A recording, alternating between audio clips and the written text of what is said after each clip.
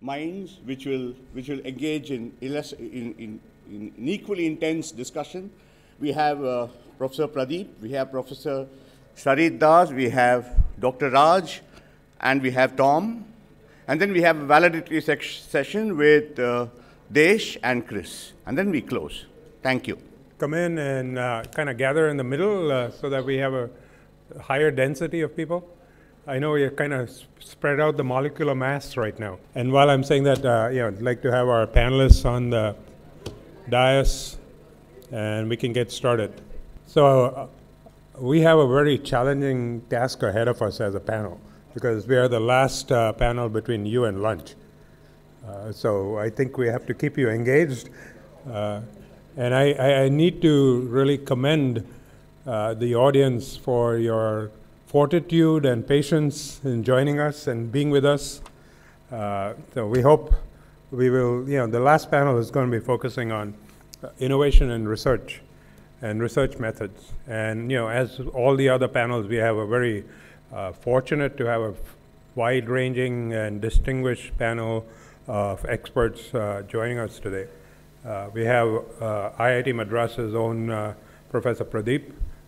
He's a distinguished institute professor at IIT Madras, a chaired professor, and he's also has been a successful innovator and entrepreneur with multiple startups that has come out of his research. And we're going to tap his brains to find out how we can take that and kind of inject it in the ecosystem and into the DNA. We have Professor Sarit Das, who is now the director at IIT Ropar. He's also a professor at IIT Madras before that. And he says he still has some students who are over here lingering, finishing up their PhDs. And being at a new IIT, I think you have new opportunities to take a new direction. And so, we'd like to see what your thoughts are in terms of how we can inject our innovation as we start building these new foundations. And then finally, we have Tom O'Donnell. He's the Senior Director of Innovation Initiatives. And you heard Professor Steve Tello this morning talk about the wide-ranging things that are happening at UMass Lowell. And Tom is instrumental in focusing on a number of these ideas that are coming out of the system over there, both from outside as well as in. And they have a big, couple of innovation hubs now, and he manages that also. And he'll share, his perspective in terms of, how do they interact with the ideas that are coming to them, how do they nurture them, and how do they grow them. So with that, what I'd like to do is, start off by asking each of our panelists to share maybe 5 minutes, in 5 minutes time, a little overview from their perspective. What are some of the challenges in terms of injecting innovation in research as it goes on right now? And what are some of the opportunities? How, there are success cases out there. So what makes them successful? How do we take that and emulate it, and how do we grow that? So may I ask Professor Pradeep to lead off? You can stand and do it as much, yeah. Well, this particular event, this kind of series of events, they are indeed one of those very good things happening at this place. So first of all, let me thank all the people for doing this. As a professor, when I look at this challenge, I see that these challenges have been there all along. How to nurture innovation among students, create that culture in institutions. If I were to take an example from the Indian context, I would take that as J.C. Bose. Bose's challenges were that, as you know, he was the first person to say that plants have life. While talking about this, he was a physicist, a biologist, a connoisseur of arts, mathematician. So if you look at Bose's challenge, Bose was an interdisciplinary person. And what could Bose instill in that ecosystem? Looking back, this is the same thing that we are actually talking about. How do you make institutions interdisciplinary? If you look at another European example, the great innovator that I can think about as a chemist and physicist is Faraday. There is nothing else that Faraday did. In fact, almost everything is a great thing. In fact, many others took them forward. But Faraday entered the system without a degree. Our systems, even today, are not in a position to appreciate those people outside the system. So they continue to be the same. So we are talking about almost the same thing. We can create, I feel, in an Indian context, we can create oasis, sort of locations of excellence, pillars of excellence. We can push this in our backyard. But how do you innovate for the nation? So if you look at that, today's newspaper you might have read that we are spending just 0.5% of our GDP on research. So how do you innovate in a nation where just the spending itself is just 0.5%, and we want to get it to 1.2? This will not be possible in the foreseeable future. So the challenges are all there, out there. So when I look at, I don't think innovation can be taught. You can only practice this, and more you practice this. I was just telling the chair that you can probably create this contagious thing. Innovation to me is contagious, but then you need a critical mass. So what you can do is just that. That cannot be taught. There is no S grade in that. So to me, that innovation happens because innovation has to appreciate freedom. Innovation has to appreciate excellence. Innovation has to be endurance. So therefore, if you put all that together, innovation is for learners. So learners have to be appreciated. If you can create more innovators around us, we are saying that individual pillars have to come up in institutions. Can we facilitate that? When I look at my own story, I became an innovator, I think, largely because of an appreciation for society. That is because of an upbringing. And although I'm a chemist, I decided to dirty my hands. So my very early lessons of thermodynamics happened just because I was a farmer, opening up the diesel engines and fixing them because there was no one else to fix it. So it was important, I think, to make your hands dirty. And for that to happen, you have to appreciate innovation, this instrumentation in the university system. In fact, we have a very well-funded scheme, so to say, of supporting instrumentation. But in most of the chemistry and physics departments now, there's nobody building instruments. And so if you look at the earlier, some years ago, the physics education was glass blowing was an integral part of that. It's all completely gone. Today, if you looking at interdisciplinarity, there are departments around which practices material science, but there is no way that a physicist or a chemist or a biologist will get into those departments and do material science, because material science is done only by metallurgists. So we need to change locally. We need to change nationally. We need to create a contagious system. So I would say that curriculum must have instrumentation, and very early stages, of a faculty member, we need to connect them with industry.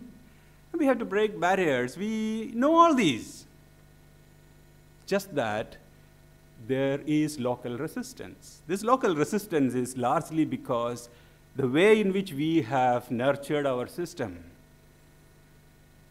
I stand here and talk to you all these because every year I publish this much, this thick I publish. I publish 30 papers. And for that, I get a lot of funding, and I divert it and do this innovation. And Sarit is sitting there. How many of those people who don't publish, he is in a position to fund? No. If you don't, you will not. If you don't publish, you don't get a job anyway. So our system and award, reward, everything else is coupled. So coming to, in a nutshell, I would say that we know all these problems. We have to change locally.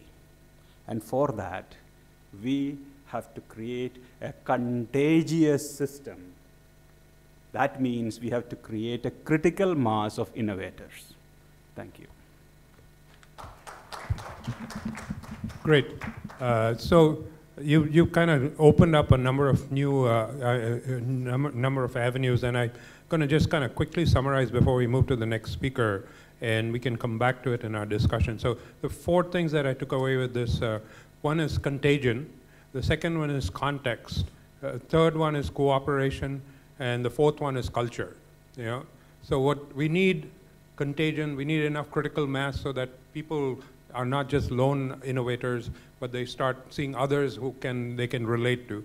We need context. So you learned because you were in the farming community, that opened up your mind. We need to expose our innovators, our researchers, our students to the context of where their impact is going to be happening, so they can go out and see where there are opportunities, where there are problems, where they can come up with new innovative solutions. The third thing is cooperation. So the challenges of the 21st century are not going to be solved by single disciplines. If you look at cancer, if you look at health, if you look at hunger, if you look at water, none of them are going to be unidisciplinary solutions. They have to be coming together, multiple disciplines, soft sciences, hard sciences, and unless we can think of it in a cooperative way, that's the only way it will happen. And the last thing you talked about was culture. So we need to change the culture of the way we do our thinking and our metrics and the way we are measured when it comes to research that is happening in institutions. So let me just keep those 4 things in mind and hand it over to our next speaker, Professor Das from Ropar. And so do you want to share it from there, or you want to? Yeah, good. See, being an academician and then trying to build up an institute, managing academics from the top, I think I will try to see both the sides.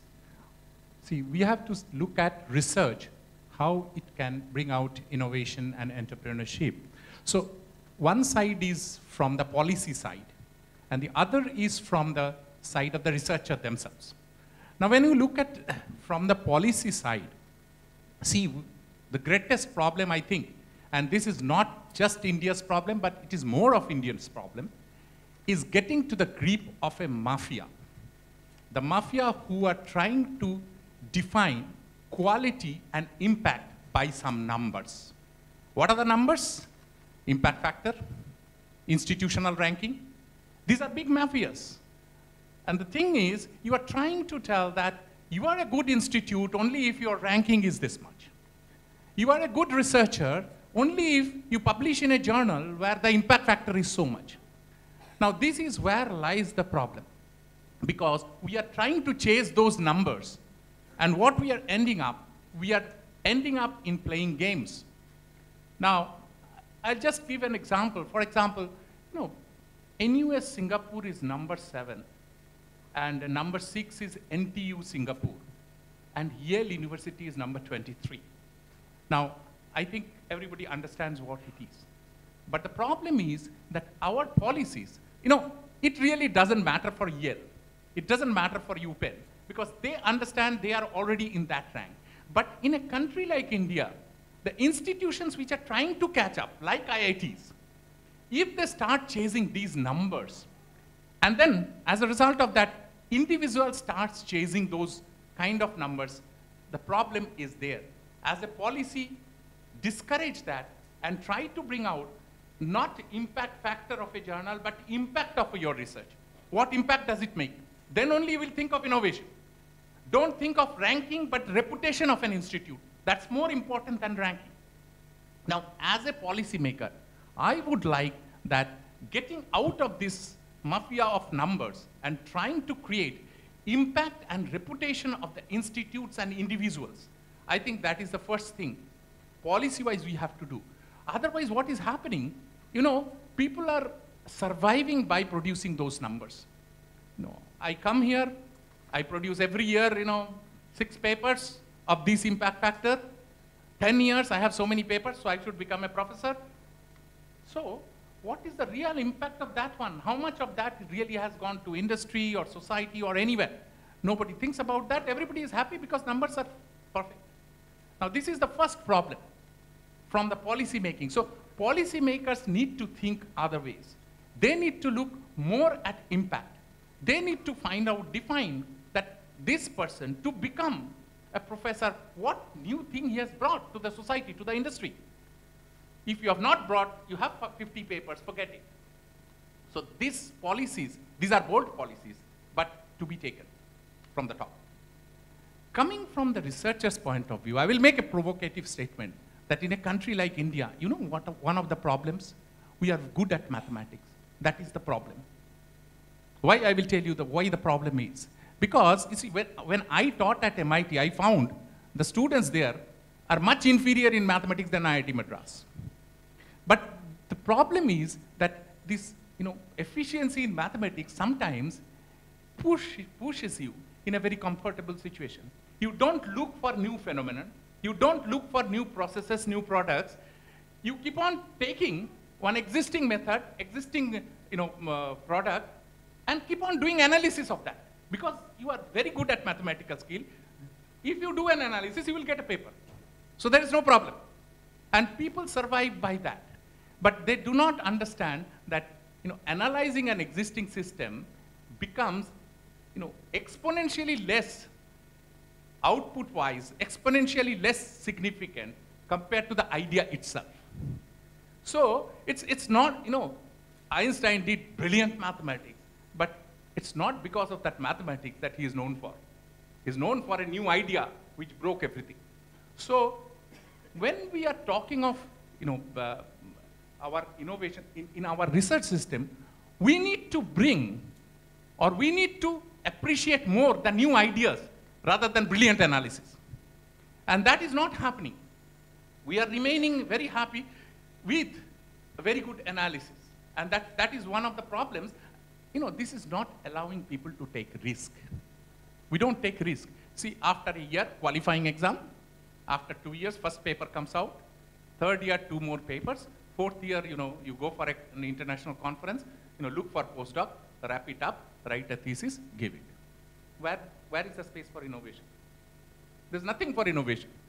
4.5 years, you get a PhD degree, you get 5 publications, everything is fine.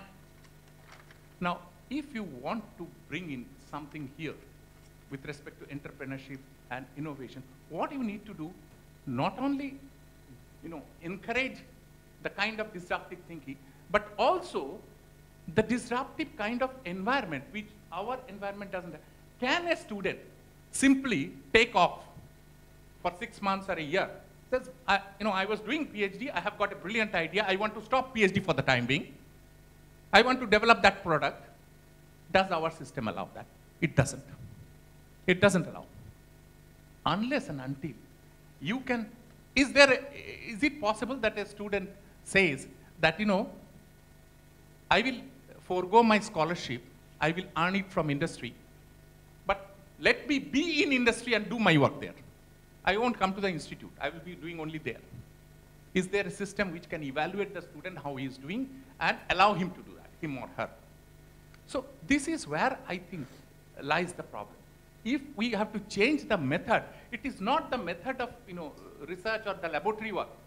It is the method by which we allow flexibility to the researcher to do this kind of disruptive thing, which will enable to bring out innovation. So we need to change at the policy level, and we need to change at the faculty level, the student level, that kind of flexibility under which innovation can come out. So just a quick recap. So you talked about three things. One is the reputation. People are driven by reputation, and the metrics condition their behavior. The second one is encouraging risks, risk-taking, where people are so used to doing things the same way. They're just tied in. They're not willing to go out of that and try something new and different. And third one is to provide alternatives to students so that if they want to take a break and they want to try out something innovative, they have an opportunity to go try that and then come back and resume what they're doing.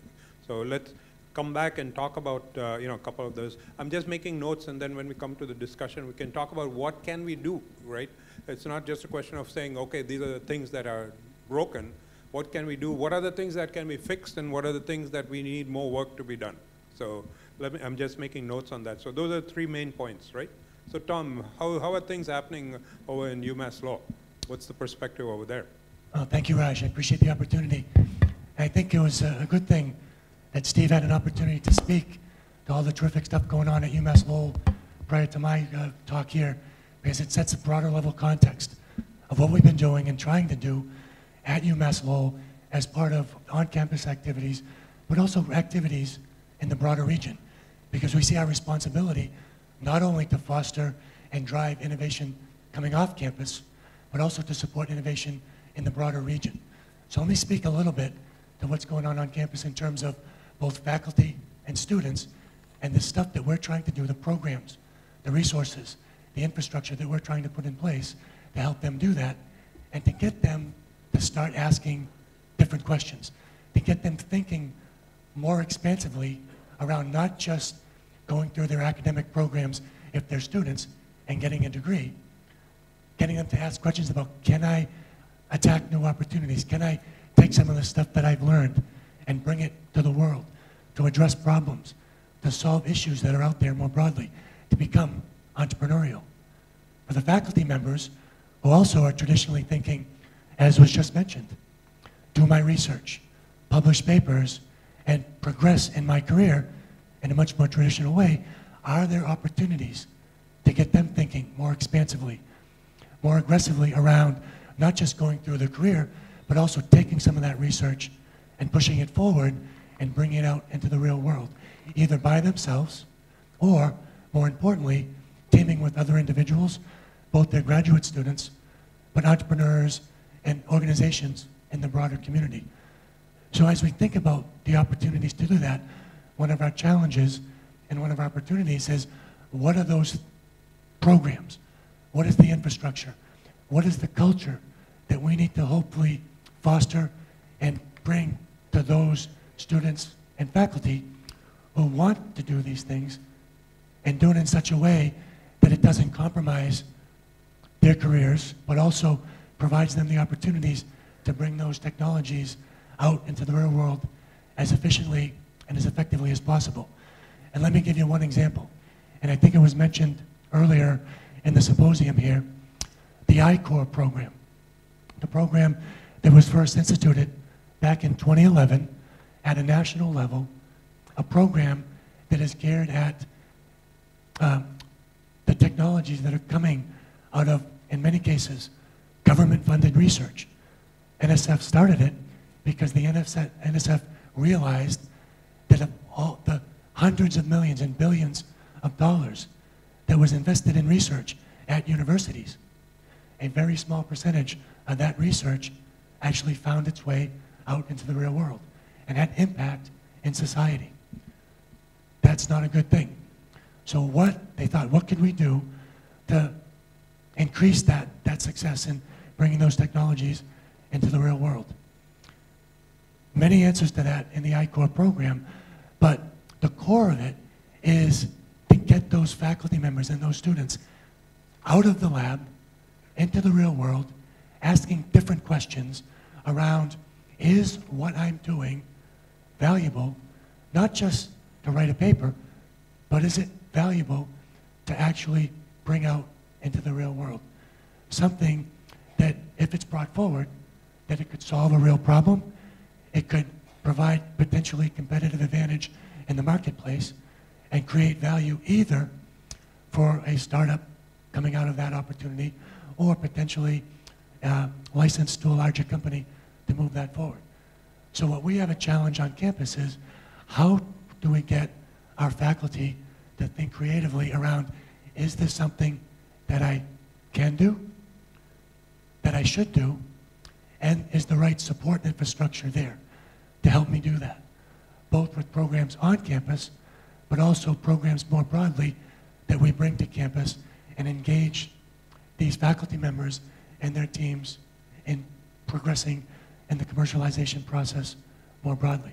And one of the challenges that I think was already mentioned is that something that the faculty member thinks that they can drive on their own, potentially be the CEO of that venture, or is that something that they can and should build a team around them, and how they build that team around them. The interesting thing around the I-Corps program, they force them to do that. Create a team around them to bring that technology forward. So the team that goes through the I-Corps program has 3 key members. It's the technology lead, which in former language of I-Corps was the principal investigator. That shifted recently, so the technology lead can be the principal investigator, or it could be somebody else associated with the research going on. The second person on the team is the entrepreneurial lead. And in many cases, the entrepreneurial lead is the postdoc and the graduate working with the technology lead, the principal investigator, so they have deep knowledge of what's going on in the research and have the opportunity to bring that forward. The third member on the team is the industry mentor. And that industry mentor has that broader perspective on a market side and industry side, and can bring that to the team as they go through the process. And the I-Corps process is a very structured process. It's a very time-dependent process.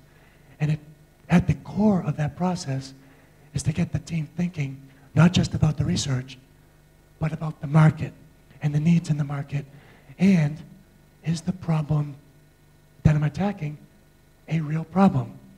And am I attacking it in the right way that's credible and can get me to the point where my stuff can transition into the market?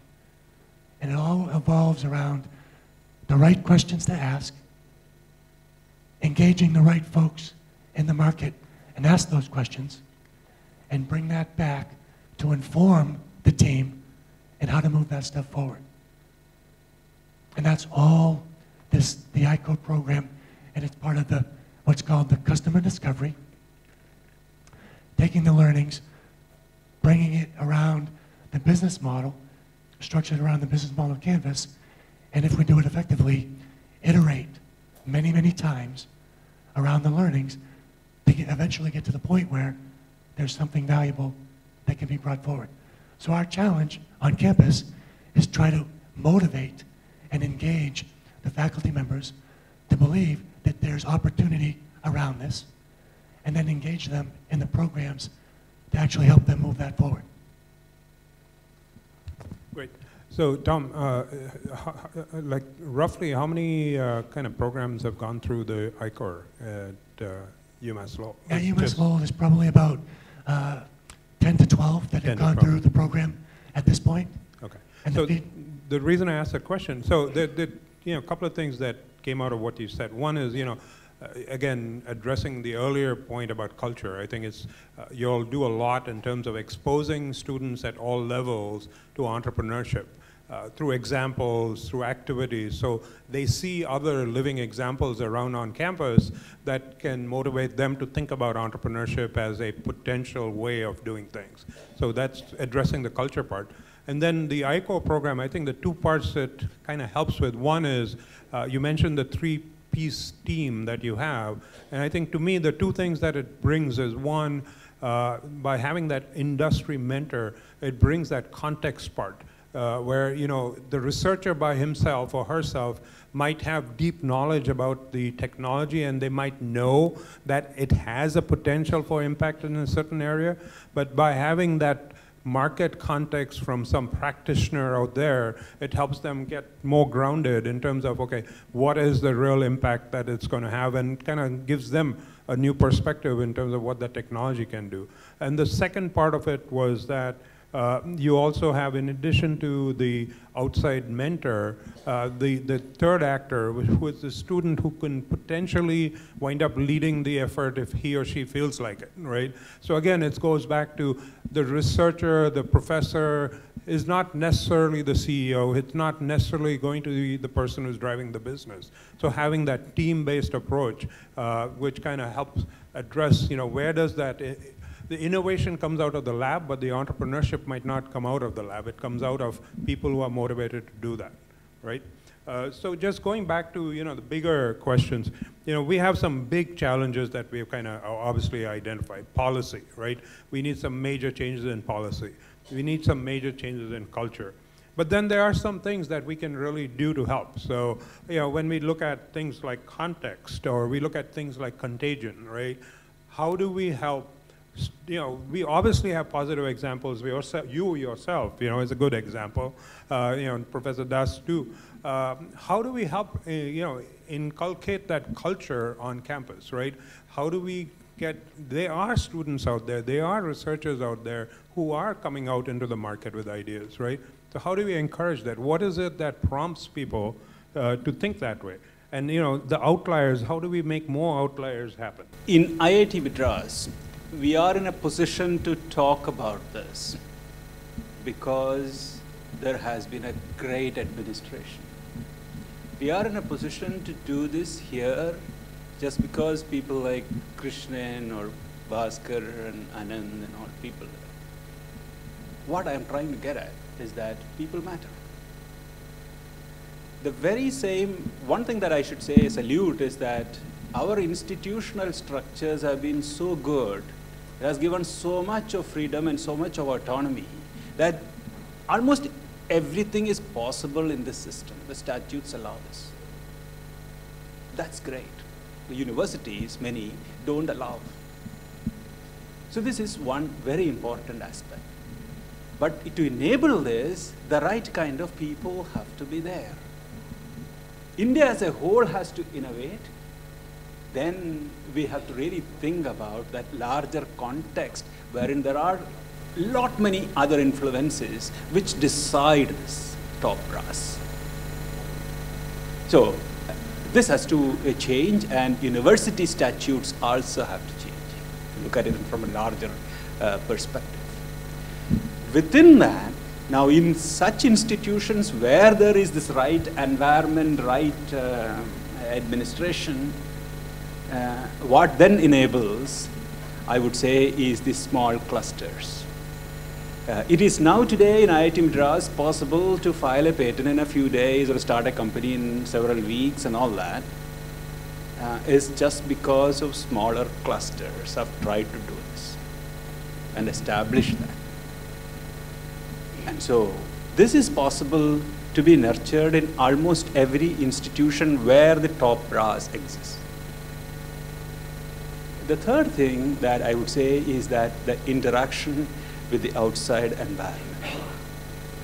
It is certainly possible to do this innovation, this kind of a thing in Chennai, but I don't know whether such a thing is very much possible in Kanpur. So this one has to realize, and if such a place, institutions have to be planned properly, and if that is not, then of course, we have to think about other ways by which this can be brought in. I don't really have a solution. So, Professor Das, before you comment on it, I think it puts you in a unique position, because I think the 2 points that Professor Pradeep said, one is, it's commitment from the top, and you have that opportunity now being at the top. So what can we do? Okay, one of my experiences, I will tell that before going to IIT Ropar, I was the Dean Research here at IIT Madras. And one particular program, how you can actually design your programs to help this. I'll tell you one problem with people here. You get into an IIT, it's a dream for any Indian. Now, you are there, everybody expects the best from you. You are in the final year. You got a plum job from one of the top multinationals, a salary which a common Indian can't dream about. You have it in your hand. Everybody is looking at that, but you also have a great idea. Now, would you go for that? There's a big problem, because your parents will say, well, that is uncertain. Here is a 20 lakh job, there's a 30 lakh job. Leaving that, how can you go for something where you don't even know tomorrow whether your accommodation charges will come up from that one or not? Now this is one dilemma. I have seen hundreds of good ideas die off there. I mean, they have a great idea, they come to me and say, sir, I will think about that, I will go home this weekend and come back, and I tell them, I know what your decision is going to be. You come back and say, I'm taking that job and killing that idea. This is what is going to happen. So how to encounter that with specific programs? So what we started, Entrepreneurship MS program, Master of Science by Research in Entrepreneurship, where you give that idea, and you have to take 3-4 courses, but you can take the courses whenever you like. You decide that first 2 semesters, I'm not going to take any course, is fine. I'm going to take, only in the, after 2 years, is fine. What you have to do, you have to write one thesis on your idea and one thesis on its business plan. You have to write these 2, and you get an entrepreneurship. And we say, look, we are not keen that everybody should complete this course also. But what it gives, because it is a research-based program, I can give him 12,000 rupees a month of scholarship, so that at least after throwing away a job, he's not to ask the parents for money for his survival. At least I can give that one. So you need programs like that, in which he is little bit comfortable, can have a space, he can do it, he or she can do it at his or her pace, whatever way he likes. And at the end of the day, if the startup works, but he doesn't complete his degree, it's fine. Absolutely okay. Because that's the idea. So I think we need to create programs like that, where we give a little bit, because we are giving a lot. See, what we are giving in US, you cannot think about. Every PhD scholar gets a government scholarship. You are not to pay from your projects. That is what it is in India. Compared to that, these things are very small. But if we can create programs like these, which gives that space, a bit of breathing time for that fellow, and a bit of initiative, incentive for him to take that difficult decision, I think that can go a long way in having more and more people opting for that. Do you have any, you want to add something in terms of, perspective over there? So from a cultural standpoint, top-down support in driving that, but also bottom-up. We've been extremely fortunate in having a large amount of top-down support from our former Chancellor Marty Meehan and our current Chancellor Jacqueline Maloney to drive innovation and entrepreneurship on campus. So people know it, they understand it. Steve's former position and current position speak to that in volumes. So we have that support. What we're trying to do now is create that bottoms-up cultural change. Now, ideally, we would love all of the 250 or so faculty who are involved in research on campus to just switch today, engage with the entrepreneurship and innovation activities on campus, and be part of what we're trying to do. That's not reality. Out of those 250, there's probably about 10%, maybe 20 to 25, who understand the opportunity, who appreciate what the motivation around moving forward in this area are, understand the impact they can have from their research and are engaging very aggressively with what's going on. So what our objective at this point is to not worry about the other 90% at this point, but focus as much as we can on that 15 to 20%, get them as successful as possible. By virtue of them becoming successful, others on campus will see what's going on, and hopefully, over the next 3, 5, 10 years, more and more of them will be willing to engage and work with that. There's always going to be 20, 25% that will never engage in this. But the number that Steve put up on the slide, when it was the last slides, the exit from one of the companies that one of the faculty members, 2 of the faculty members, were involved with and had an equity position in from a commercialization standpoint. Successes like that get drive attention, drive interest, drive cultural change. Engagement in programs like the I-Corps program, the success in terms of funding that comes in, startups that get formed, impact that gets had in the broader market, that drives interest and attraction. And if we have, in some cases, deans and vice provost and provost who support the faculty members in these activities, and we have several examples that activities like this that traditionally weren't included and weren't factored in terms of tenure and promotion, there are several examples where these activities have impacted tenure decisions for junior faculty. We hope more and more of that will get included in those decisions as well, and we see opportunities there. So as all of these things come together, the culture hopefully will change more aggressively and provide more opportunities for these activities. So let me just jump off that last one, and then I'll open up to questions. So, you know, you were talking about this whole culture of change, and obviously, you know, the intent is not to have every one of the professors who's doing research to be an entrepreneur.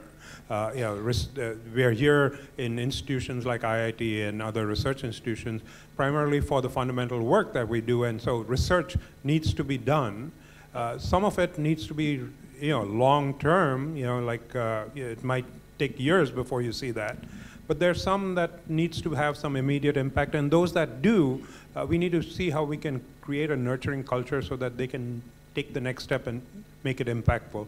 I know there are a number of ideas that bubble out of the IIT system and others. And I know in my conversation with both Professor Pradeep and Das, you had mentioned one possibility, which is, you know, the younger faculty that come in. How do they differ? And how do we widen their perspectives? What are some of the opportunities to do that? If you two want to just share your thoughts on that. Yeah. See, the thing is, I'm in a very advantageous position, being 20 years with IIT Madras, an old IIT, and then 2.5 years in IIT Ropar, which is completely new. I think, you know, the younger generation who are coming, who are doing postdoc abroad in those ambiences, it's much easier to start with them. You know, in older IITs, things are much more difficult, let me tell you, because somehow things are cast in stone.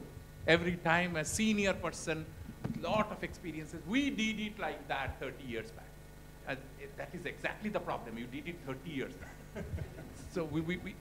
So, and I'm finding that when I handle my faculty members at IIT Ropar, who are, you know, 35, 36, 38, 41 years of old, they are very much receptive to these ideas. You know, I had a great experience of, you know, people walking down, 20 faculty members walking down to my chamber and telling, see, it's very difficult to get consultancies and connect to industry and get consultancies sitting at Ropar, and then you charge 30% of that as institute overhead. Can you do something about that? So I said, what is that you want? He said, about for 2 years, make it 5%. This was the conversation, and my response was, done. I'll get it through board. That's my responsibility. It's only 5 years, for the next 2 years. But after 2 years, we are going to charge you. Let me see what is the increase in consultancies in 2 years. Now, you know, they are demanding the kind of flexibility, the kind of ambience which will improve entrepreneurial, steps and all that. I think, they are much more receptive. I'm finding it. And better to bank on them rather than, people of my age, I would say. Well, the younger generation is way different from the generation, our generation. We were happy probably in a one-room apartment here, and I lived in that for 7 years. But my younger generation is now asking, when can I get a three-bedroom house? Obviously, you have to meet their goals. I was getting up at 5 o'clock to collect water. 5:30, again get up to collect milk. Then you come back and teach. Life has been very different. But then, world outside has changed too. Institutions have to recognize this. In those guys, for those guys with great aspirations, how can you help them? What is most important for me, I think, is I should be receptive to questions. I should realize that this little kid, 2-3 years later, is going to replace me. I should be ready for it.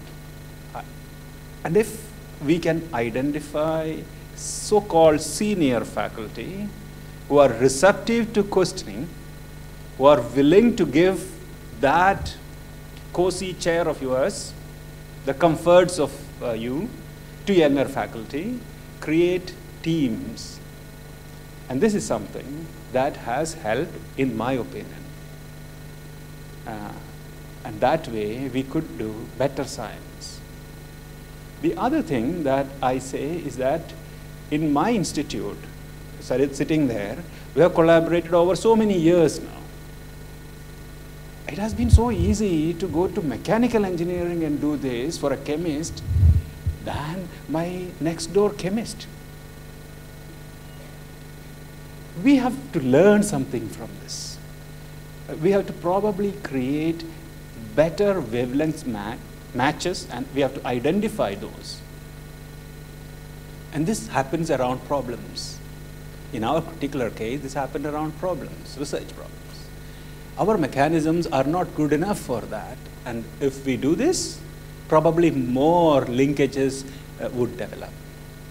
The third thing that I would say is that I started, I took one technology outside to the field. That was my first patent that got this institute some 2.5 or 2.6 crores of royalty. And this happened just because the industry did not believe in the technology, but industry believed in the person. The industry realized that this guy is good, and whatever he says must be good. We have to create trust around us. And this trust is what is oftentimes missing in the industry around here, that, oh, this person will deliver. That's where I stop.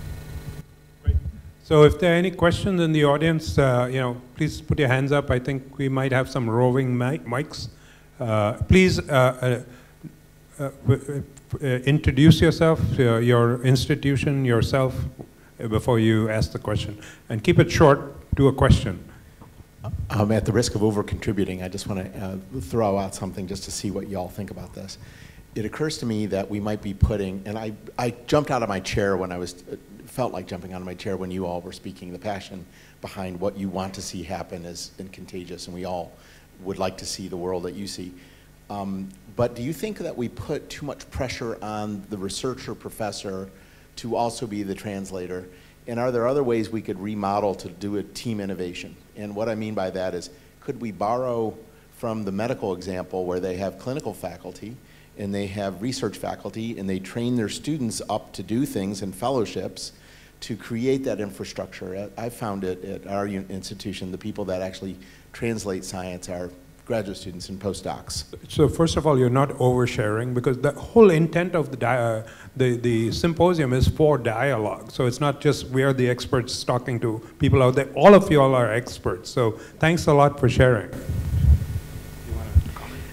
Just that we are running a fast 100-meter race, and several things we are doing together. And in my first company was 10 years ago. And at that point in time, we didn't have a policy. We didn't have a structure to all that. In that process, we built all this. And many others have done similar things. And so now I see that we are doing many things together. In the course of time, maybe in a few years, you will see all of these, what you said, being implemented. Things are happening. Let's wait. I think there's the same thing, when you look at IIT Madras research park, which came up, I remember nobody knew what is happening there. We knew a building is coming up, something related to industry. I had no idea, frankly speaking, as a faculty member. Probably 1% of the faculty member was having some kind of connection. Today, as I hear, between 20 and 30% people have got direct connections with this research park. So, this progress has been phenomenal. But in what Pradeep says is correct. In many cases, we were not only to drive the car, we had to make the road and drive the car. For example, I go for a new idea of working with a particular industry where I am a partner, and I go and, Dean says, we don't have any model like that. How to do that? But again, what Pradeep says is correct. If you have the right people with the right kind of thoughts, like Krishnan. Krishnan never said no, that, we don't have a policy that we can't do it. He said, okay, let's do it, then we will frame a policy. We don't bother that the policy is not there. We will do it, and in the process, we will form a policy for the next man. But I'm not going to stop you because there is no policy. This is what is great. I have worked with this particular team. In fact, that's the reason why I couldn't say no when Krishnan called me. I worked with Krishnan, Bhaskar, this entire team. And they are always, a phone away. You come out with a new idea and call them. Yeah, okay, fine. Let's do it. Do we have a policy? No. Do we know how to do it? We'll find out from someone how they have done it. So this is what is going on here. And I hope this ambience translates into other institutes. Because let me tell you very frankly, I have seen other institutes where this ambience is missing. I have seen that in some of the IITs even, older IITs even, where it is missing. Where at every point this question is asked, who is going to benefit out of it? Everybody is going to benefit. Let's look at that. I'm Anuradha Shankar from PALS, Pan IIT Alumni Leadership Series. I have a question for Professor Sarit Das. You talked about new ideas, research scholars not coming up with new ideas. Not all of them, a few of them.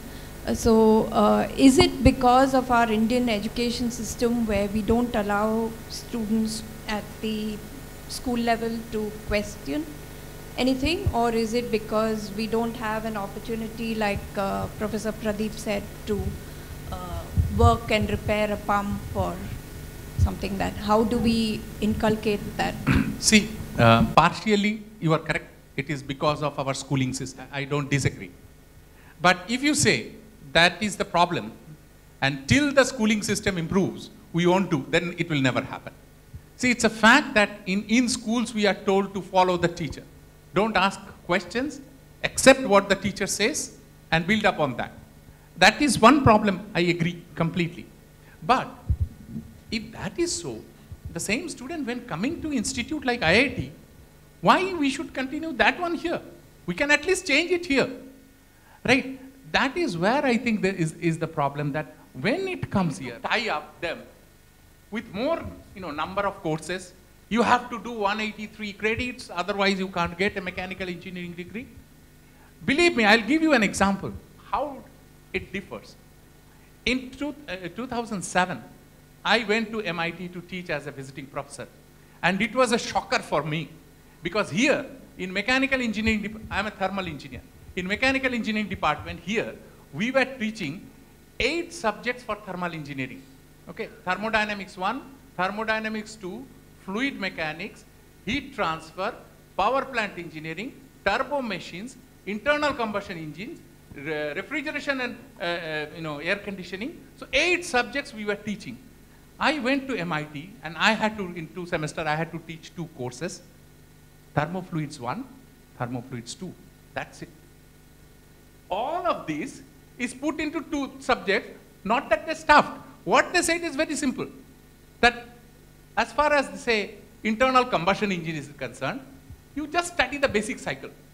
After that, you are interested in automotive, take an elective in automotive. Why you have to read, what is the diameter of the valve? Why you have to, everybody has to see that this is where I think we are in our education system spoon feeding too much. Because why I'm trying to tell that if we do like that, if a student doesn't have time for 8 semesters just to slog over 6 courses each semester, where is the time for him to think about innovation? That is where we have to make the first change. Give them the basics, but give them more spaces for innovation to think about. Let them go to Center for Innovation. Let them go to technology club, space technology club, or this or that, and try think and bring out an idea from there. So yes, partially the problem is at the school, but that doesn't stop us to be innovative at the college level. Yeah, one of the things, I don't know whether you might have better context from an Indian point of view, but what we noticed in North America is primarily women in entrepreneurship. There was a huge area that women were not pursuing. And then we just recently, last couple of years, we figured out that even women that went into entrepreneurship were not treated well. So as you begin to sort of carve your way into entrepreneurship, what are the feelings that you see, trajectories that you're seeing from an Indian context, and if you haven't observed some of that, maybe this is an opportunity to learn from our mistakes and do it right. Well, not from the the laboratories. I have some other thoughts in this context. Women, the power of women, several societies have recognized. And I can take an example from the state that I come from. There is a program called Kudumbashri. I was told that this particular program wherein women of all kinds contribute to social innovation has contributed to a lot of social wealth. This is in terms of organic agriculture, better practices, waste management, sanitation, clean water initiatives, lots of such things. In IIT, we have done several things around this, not really recognized. There is something called Zero Waste Zone. A lot of new initiatives wherein women are largely the beneficiaries. IIT structure, by and large, our men dominate here. Technology, the space, men dominate. And there is an initiative now to increase women population. Many directors you can talk to on this. I see that science, that space is increasingly taken up by women. Every college that I go to, 90% of the students are women. In chemistry, more and more women are coming for PhD programs. It's now more than 50%. So this has really happened, particularly in those areas or those social, I would say, communities. Women doing PhD are appreciated. I wrote some article some time ago that in many communities, after PhD, women are age over for the marriage market. All that is changing gradually in the country. I'll stop it here, but there are more things to talk about. I just can give one statistics, to corroborate that. It's not only science versus technology, also the higher education versus basic education. In IIT Ropar this year, the number of undergraduate, only 8% were women, BTech, Bachelor of Technology. But in PhD, it was 43% women. Now you look at the difference. Tom, any last thoughts before we wrap? I'm not sure I want to jump in on the North American. Oh, they have the power. That's a 10-year promotion committee. That's a 10-year. No, just to say that, speaking to some of the stuff Ted spoke about and Steve as well, being part of the symposium and being able to come over and see all the terrific stuff going on over here. I know myself personally and the team, we look forward to future opportunities to collaborate. We absolutely invite all of you to join us over at the Deshpande Symposium back in Lowell, Mass. this coming June. And I think there's nothing but upside and brightness for all of you and all the things that you're working on. So congratulations and thanks so much for the opportunity. I'd like to take a moment to thank the panel. Please join me in, I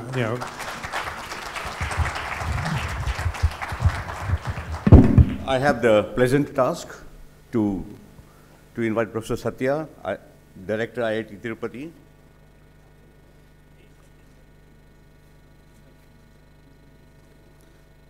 Dr. Sarit Das. Thank you. Yeah. Dr. Tom.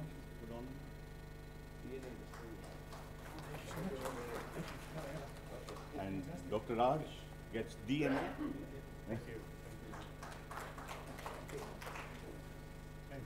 Thank you very much. It's been a pleasure. Thank you. Thank you, Raj.